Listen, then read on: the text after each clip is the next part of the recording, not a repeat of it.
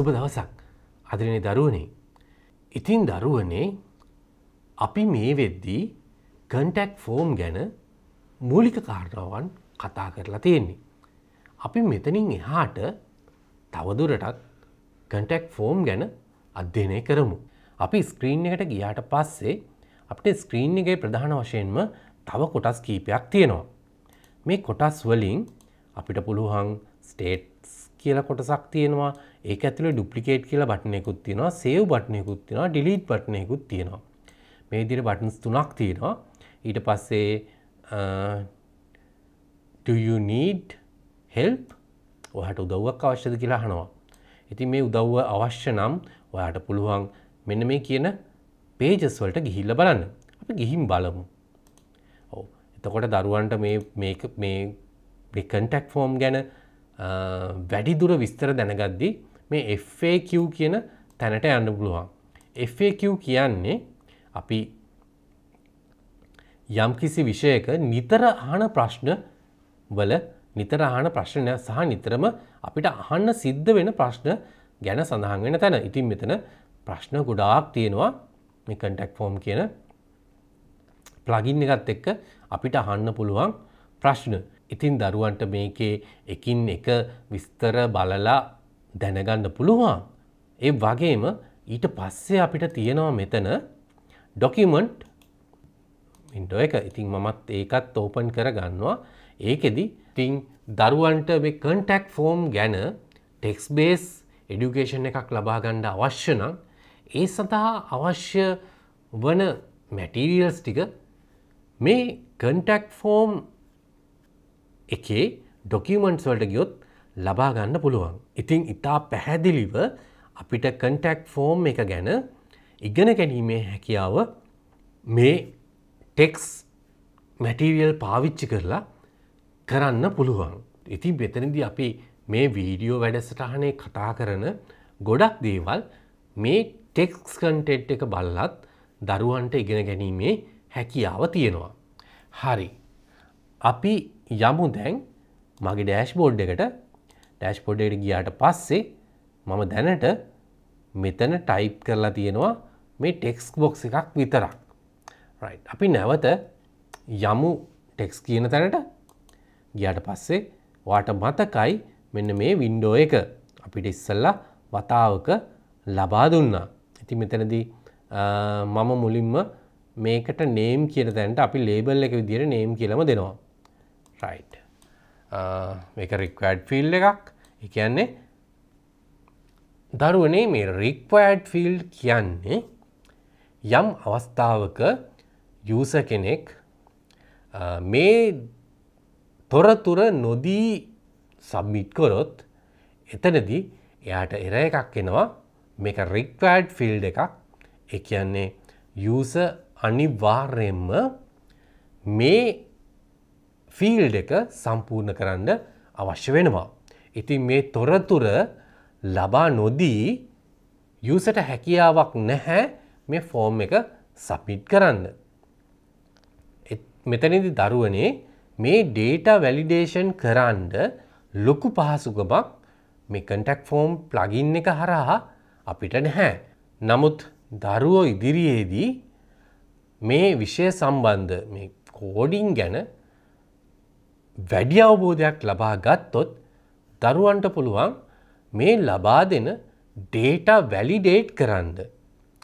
ඒ කියන්නේ දරුවනේ යම්කිසි අවස්ථාවක අපි ඊමේල් එක ඉල්ලලා තියෙන අවස්ථාවක මෙතනට ඊමේල් එක නොදී හෝ වැරදි ඊමේල් එකක් දීමේදී අපිට හැකියාව තියෙනවා මේ data එක validate කරලා බලන්න මෙයා ඇත්තටම හරි ඊමේල් එකක් දීලා තියෙනවද කියලා. ඒ වගේම මෙයා නිවැරදි ඊමේල් එක දීලා තියෙනවද කියලා. ඉතින් මේක දරුවන්ට web development advanced විදිහට ඉගෙන ගද්දී අධ්‍යයනය කරන්න සිද්ධ වෙන විෂයක්. නමුත් දරුවනේ අපිට මේ contact form plugin එක හරහා Wordpress වල කරද්දී අපිට හැකියාවක් නැහැ මේ validation එක ටිකක් සංකීර්ණව කරන්න. යම් සරල තලයක මේ වැලිඩේෂන් එක කිරීමේ හැකියාව WordPress contact form plugin එක ඇතුලේ තියෙනවා. නමුත් දරුවනේ අපි මෙතනදී වැඩ කරන්න බලාපොරොත්තු වෙන සීමාව තුල වැඩ කිරීම සඳහා මේ පහසුකම් නොමැතිවීම ලොකු ගැටලුවක් වෙන්නේ නැහැ. හැබැයි මෙතනදී අපේ contact form එකකට scam වෙන එක පුංචි ගැටලුවක් වෙනවා. නමුත් ඒ සඳහාත් Google integration එකක් කරහා scam form එක හරහා එන අවස්ථාව මගහරින්න. ඉතින් අපි ඒ පිළිබඳ ඉදිරියේදී ටිකක් සංකීර්ණව කතා කරමු. දැන් මෙතනදී අපි බලාපොරොත්තු වෙන්නේ අපේ contact form එකට form element එකක් HTML form tags යටතේ insert කරගන්න. ඉතින් මෙතනදී name සඳහා මම ලබා දෙනවා name කියලාම. ඒ වගේම default value එක මම මෙතන දෙනවා සමන් කියලා. right. ඊට පස්සේ මෙතන අහනවා මේ සමන් කියන default value එක. ඉතින් දරුවනේ මෙතනට අපි ලබා දෙන සමන් කියන default value එක. මෙයා අහනවා ඔයාගේ text box එකේ placeholder එක විදියට පාවිච්චි කරන්නද කියලා. ඉතින් දරුවනේ මේ placeholder එක කියන්නේ දරුවෝ දැකලා තියෙනවා මේ වෙබ්සයිට් එක අපිට මේ data input කරන්න අපිට ලබා දීලා තියෙන මේ input box එක බොහෝ දුරට අපිට type කරන්න ඉස්සෙල්ලා ඒ type කළ යුතු දේ preview කරන පුංචි text එකක් තියෙනවා. මේ text එකට තමා දරුවනේ අපි placeholder එක කියලා කියන්නේ. ඉතින් මේ placeholder එක ගොඩාක් දුරට අපි web develop කරද්දී userගේ data input එක ලබා ගැනීමේදී userට මේ අදාළ කාරණාව පැහැදිලි කරලා දෙන්න පාවිච්චි කරනවා. ඉතින් මෙතනදී දරුවන්ට example නමක් පාවිච්චි කරන්න පුළුවන් placeholder එක විදිහට. එහෙම නැත්නම් අපිට දෙන්න පුළුවන් මෙයා මොනවාද මෙතනට type කළ යුත්තේ ලබා දිය යුතු දත්තය පිළිබඳ යම් පුරෝකථනයක් යම් හඳුන්වා දීමක් කරන්න හැකියාව තියෙනවා. එතකොට දරුවනේ මම මෙතනට default value එක විදිහට ලබා දෙනවා type your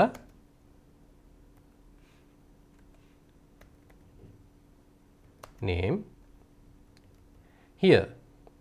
එතකොට දරුවනේ මම මෙතන placeholder එක විදිහට ලබා දෙනවා type your name here කියලා. එතකොට දරුවනේ userට හැකියාව තියෙනවා userට තේරුම් ගැනීමේ හැකියාව තියෙනවා මෙන්න මෙතන අපි එයාගේ නම type කරන්න අවශ්‍යයි කියලා. ඉතින් එතකොට අපි මෙතන මේ කාරණාව ඊට පස්සේ මෙතන තියෙනවා ID attribute සහ class attribute කියලා. ඉතින් මෙතනට දරුවන්ට කිසිම දෙයක් නොදී සිටීමේ හැකියාව තියෙනවා. හරි.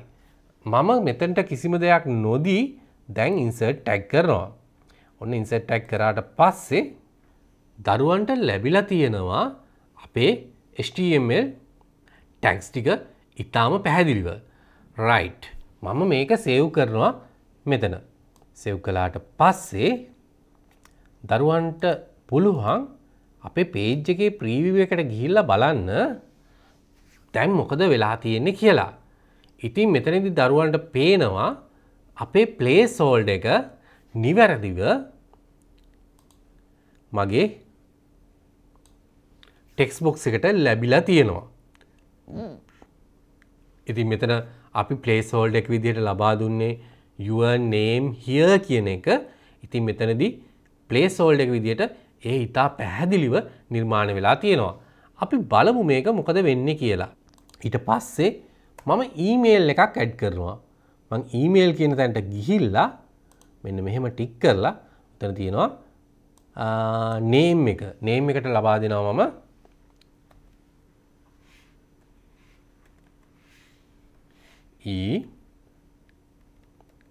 ඊමේල් කියලා. ඊමේල් කියලා ලබා දෙනවා. ඊට පස්සේ ඩිෆෝල්ට් වැලියු එකත් අපිට ඕන නම් ඊමේල් කියන එක ලබා දෙන්න පුළුවන්. හැබැයි මම මේක ලබා දෙන්නේ නැහැ. right. ඊට පස්සේ මම මේක නිකම්ම insert tag දෙනවා. insert tag දුන්නාම දරුවන්ට පේනවා අපේ ඊමේල් එකත් මෙතනදී ලැබිලා තියෙනවා අපිට. right.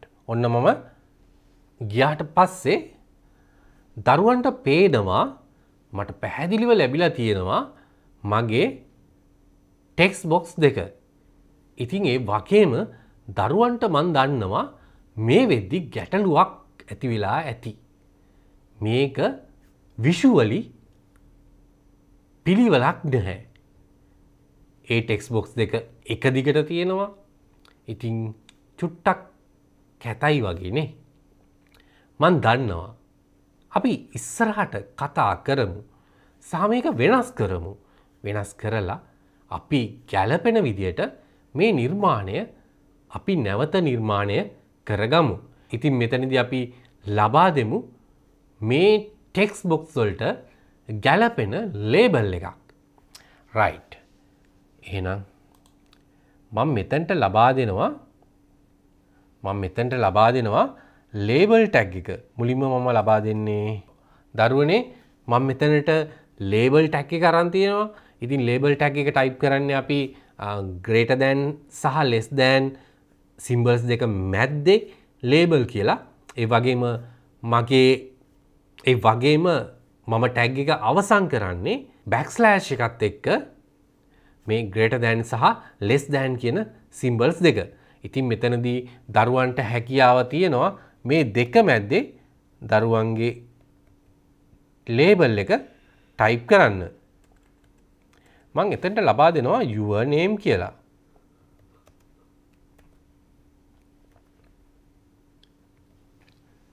ඒ වගේම මම මේක කොපි කරලා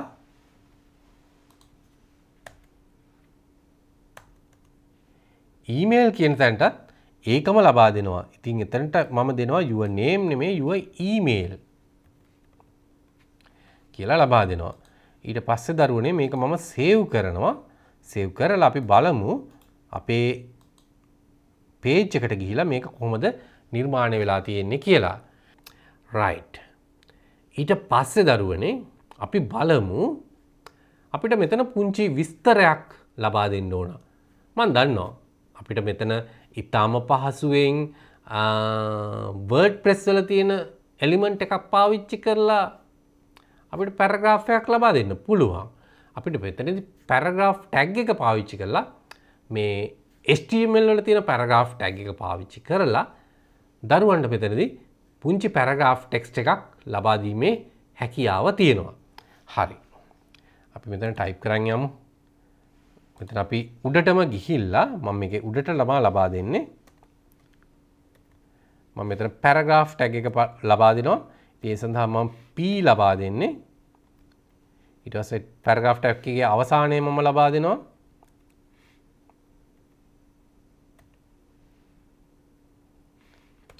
P හරි. ඊට පස්සේ මම මෙතනට පුංචි ඩමි ටෙක්ස්ට් එකක් අරගෙන මම Google එකට ගිහිල්ලා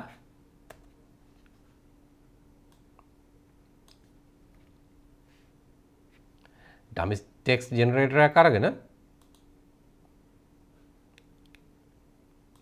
ඒකේ ටෙක්ස්ට් එක මෙතනට කොපි කරගන්නවා. right. ඊට පස්සේ ඒක මගේ පැරග්‍රාෆ් ටැග් දෙක මැද්දට ෆේස් කරනවා. right. ඊට පස්සේ සේව් කරමු.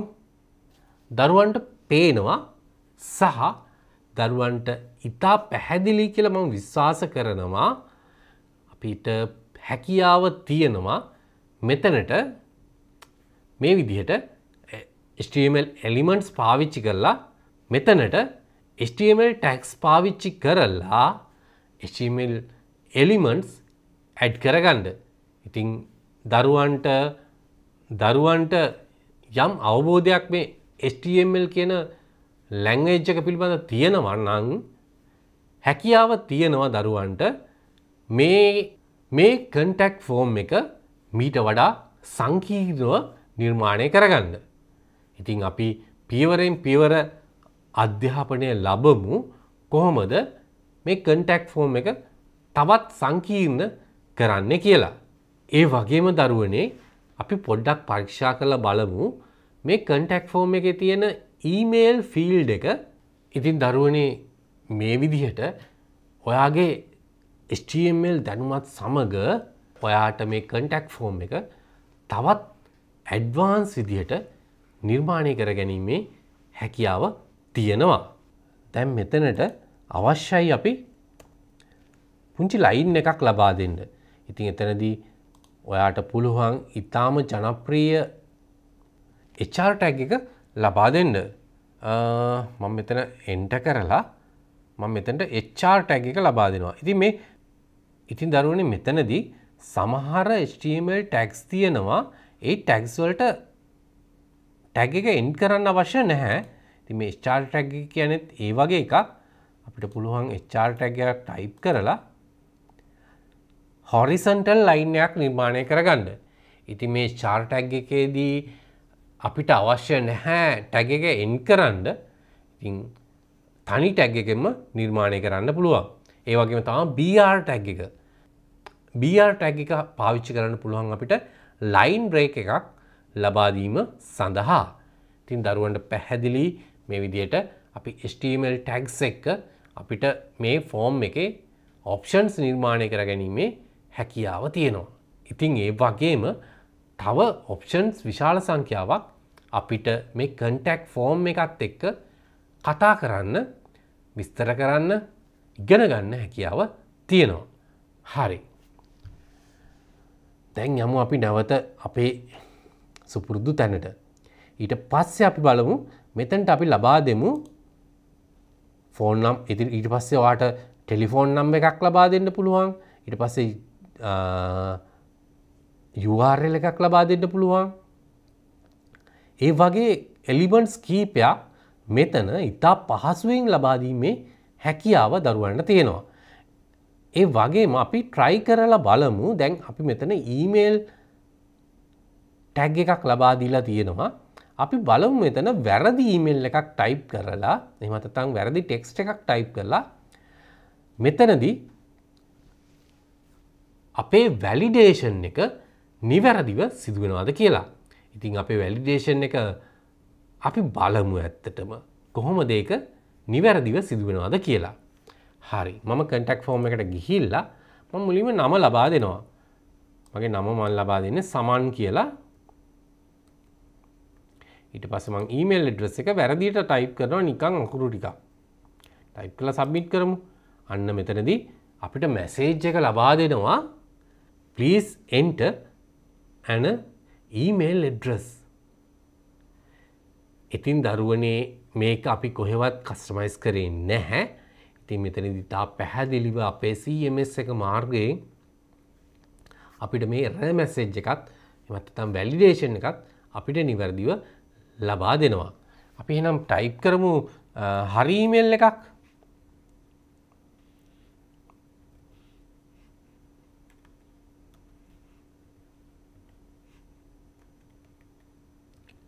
test@gmail.com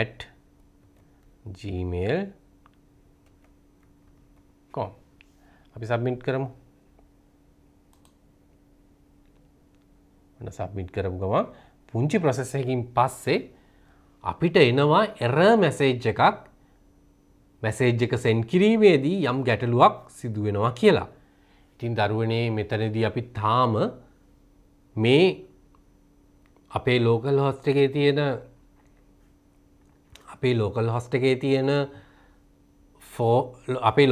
එකේ තියෙන අපේ WordPress එක අපි නිවැරදිව email host එකක් හරහා email host එකකට සම්බන්ධ කරලා නැහැ. ඉතින් මේ ගැටලුව නිසා තමයි අපිට මේ error message එක ආවේ. ඉතින් මීට අවස්ථා කීපයකදී අපිට මේ error message එක ඇවිල්ලා තියෙනවා. ඉතින් ඒ වගේම මම දරුවන්ට ඒ අවස්ථාවේදී කියලා තිනවා මේක ගැන ලොකුවට හිතන්න එපා කියලා.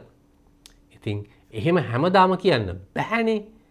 අපිට අද සිද්ධ වෙනවා මේ ලොකුවට හිතන්න නැතුව මෙච්චර කාලයක් ලොකුවට නොහිතා හිටපු මේ ගැටලුව විසඳන්න. ඉතින් දරුවෝ ඉගෙන ගද්දි එහෙම තමයි. අපිට යම් කාලයක ගැටලුවක් විදිහට තිබිච්ච දෙයක් අපිට පසු කාලනව ඉතා සරලව විසඳ ගන්න හැකියාව තියෙනවා. ඉතින් ඒ වගේම තමයි දරුවන්ට මෙන්න මේ විෂයන් ඉගෙන ගන්න එක වැදගත් වෙන්නේ අන්න ඒක නිසාම තමයි. දරුවන්ට විෂය පිළිබඳ අධ්‍යාපනය නොලබා ගැටලුවක් විසඳන තරම් අමාරු නැහැ. දරුවන් විෂය පිළිබඳ නිවැරදි අධ්‍යාපනයක් ලබාගෙන ඒ ගැටලුව විසඳන එක. ඉතින් ඒ නිසා දරුවෝ මේ පිළිබඳ අධ්‍යාපනය ලබන එක ඉතාම වැදගත්. අපි කන්ටැක්ට් ෆෝම් එකට ගිහිල්ලා නැවත අලුත් ඔප්ෂන් එකක් විදිහට ලබා දෙනවා මේ ඩේට් කියන එක. මෙතනදී මේ ෆීල්ඩ් එක මෙතනින් රික්වයර්ඩ් කරන්න පුළුවන්. ඒ වගේම ඩිෆෝල්ට් වැලියු එකක් දෙන්න පුළුවන්. ඒ වගේම ඔයාට පේනවා මෙතනදී අපිට ඩේට් වැලියු එකක් දීලා තියෙනවා මිනිමම් සහ මැක්සිමම් කියලා. හරි, එහෙනම් අපි මෙතන මිනිමම් කියන තැන ක්ලික් කරලා මම ලබා දෙනවා මැයි 1 වෙනිදා මිනිමම් විදියට. එතකොට අපිට මේ ඔප්ෂන් එක හරහා ලබා දීමට හැකියාව තියෙන්නේ මේ අතර ඩේට් එකක් පමණයි. ඉතින් මම මෙතනදී ඩේට් කියන එක දීලා මම මේ ඔප්ෂන් එක ඉන්සර්ට් කරනවා. ඉන්සර්ට් කරපුවාම දරුවන්ට පේනවා මගේ ඩේට් ඔප්ෂන් එක ලබා දීලා තියෙනවා. ඉතින් මෙතන මට ලේබල් එකත් ලබා දෙන්න ඕන. ඒ නිසා මම ලේබල් එකත් කොපි කරලා මෙතනට පේස්ට් කරනවා. ඉතින් දරුවන්ට දැන් මේ වෙද්දි පැහැදිලි වෙනවා ඇති මෙතන මේ කෝඩ් අපිට ඉතා සරලව වෙනස් කිරීමේ හැකියාව තියෙනවා. ඉතින් අපිට මේ කෝඩ් එකක පුංචි වෙනසක් කරගන්නවා නම් ඉතින් මෙතන ඉතා සරලව කරගැනීමේ හැකියාව තියෙනවා. නම්බර් එකක්. රයිට්, නම්බර් එකක් ලබා දෙමු. ඔව්. නම්බර් එකේදී දරුවන්ට බලන්න පැහැදිලිව තියෙනවා රේන්ජ් කියලා එකක්. මෙතන ෆීල්ඩ් ටයිප් එකේ ඔප්ෂන් දෙකකුත් තියෙනවා. එක ඔප්ෂන් එකක් ස්ප්‍රින් බොක්ස්, අනිත් ඔප්ෂන් එක ස්ලයිඩර්. අපි බලමු දරුවනේ එතකොට මේ ඔප්ෂන් දෙකෙන් අපිට නිර්මාණය වෙන ටෙක්ස්ට් බොක්ස් එක මොන වගේද කියලා. රයිට්, පළවෙනි ටෙක්ස්ට් බොක්ස් එක අපි ස්ප්‍රින් බොක්ස්, ඊට පස්සේ නේම් එකක් ලබා දෙනවා. ඩිෆෝල්ට් වැලියු ලබා දෙන්නේ නැහැ. නමුත් මම රේන්ජ් කියන එක ලබා දෙනවා. මගේ රේන්ජ් එක CI 150.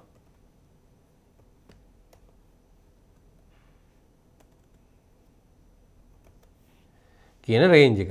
මම කිසිම දෙයක් නොකර මේ ටැග් එක ඉන්සර්ට් කරනවා.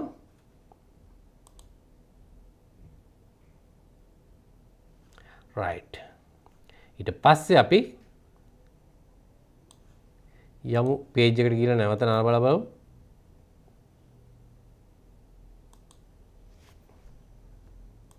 එතකොට පේනවා දරුවන්ට මෙතන අපිට ඉහළ පහළ ගන්න පුළුවන්, ඒ වගේම ටයිප් කරන්නත් පුළුවන්.